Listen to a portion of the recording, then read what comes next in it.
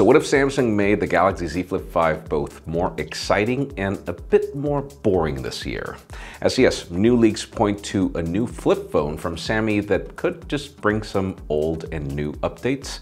Google Tensor G3 just got leaked, and let's just say it's the update we've been sort of waiting for new Pixels. And what if the rumored OnePlus Foldable is a formula we already pretty much know? I'm Jaime Rivera, and I know, it's been a bit, travel has been crazy, but back to our regularly unscheduled programming. This is Pocketnow Daily.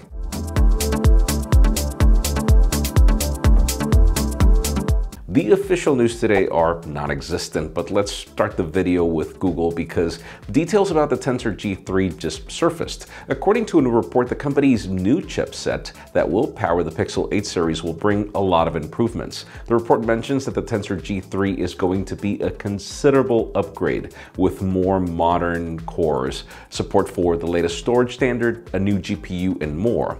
It seems like Google will change the core layout this time with a OnePlus 4+4 layout instead of the 2x2x4 that we've seen before. The single big core will be apparently a Cortex X3, which will be clocked at 3 GHz. It will have 4 mid-cores clocked at 2.45 GHz and 4 small Cortex A510 cores at 2.15 GHz, all upgrades from the past generation. The GPU is apparently also getting a considerable upgrade, reportedly adopting the new Immortalis GPU specification, which is the Mali G715. And while the Tensor G3 also brings support for ARM v9, which allows for additional security upgrades. All these are expected to come very soon. I mean, we'll just see if it ends up being that good. Now let's talk about OnePlus and their upcoming foldable, which we don't have a name for yet. Earlier this year, CEO Pete Lau himself confirmed that the phone would arrive in 2023. However, now we have more specification information.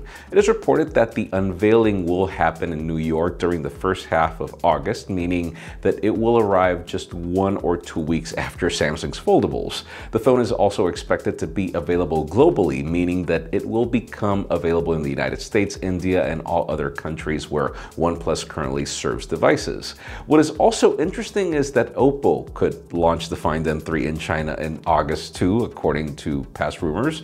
The OnePlus Fold might just act as the international variant of that phone, which makes all the sense in the world. If so, expect the OnePlus Fold to have an 8-inch inner display with a Quad HD Plus resolution and a 6.5-inch outer display at Full HD Plus, both with 120 Hz refresh rate. Inside we have the Snapdragon 8 Gen 2 chipset, 16 gigs of LPDDR5 RAM, and up to 512 gigs of storage. Finally, we also get a 4800 mAh battery with support for 80-watt wire charging, a 50 megapixel main camera with OIS, a 48 megapixel ultra-wide, 32 megapixel periscopic telephoto camera, and a pair of 32 megapixel selfie shooters, one on each screen. And well, let's just see how it goes, because I really did like the Find N2 when it came out. Moving on, let's talk about nothing, since we have new information on the phone too. OnLeak shared a new batch of renders showcasing the design of the upcoming phone that should be launched next month. At a glance, it looks almost identical to its predecessor, with that same transparent back and the iconic glyph lighting that also looks pretty similar. The only notable difference in the lights is found around the camera with a split LED design and around the wireless charging section, which is also now cut into pieces. The most noticeable change from this Nothing Phone 2 that we can see in the renders is in the sides and the back, which apparently seems to be rounder in the metal frame with curved edges, and then a curved display, which is completely different from the flat one that we really liked on the previous model. That is pretty sad. So yeah, these images give us a clear idea of how it will look. We're getting closer and closer to the launch, so stay tuned. And finally, for the most interesting news today, let's talk about Samsung, since we have more details on the next Galaxy Z Flip, and they're both good and bad. Yogesh Brar posted the list of what we should expect for this next Z Flip, and well, it mentions a 3.4-inch outer display, which is larger, but sadly, we don't have more information on the main display.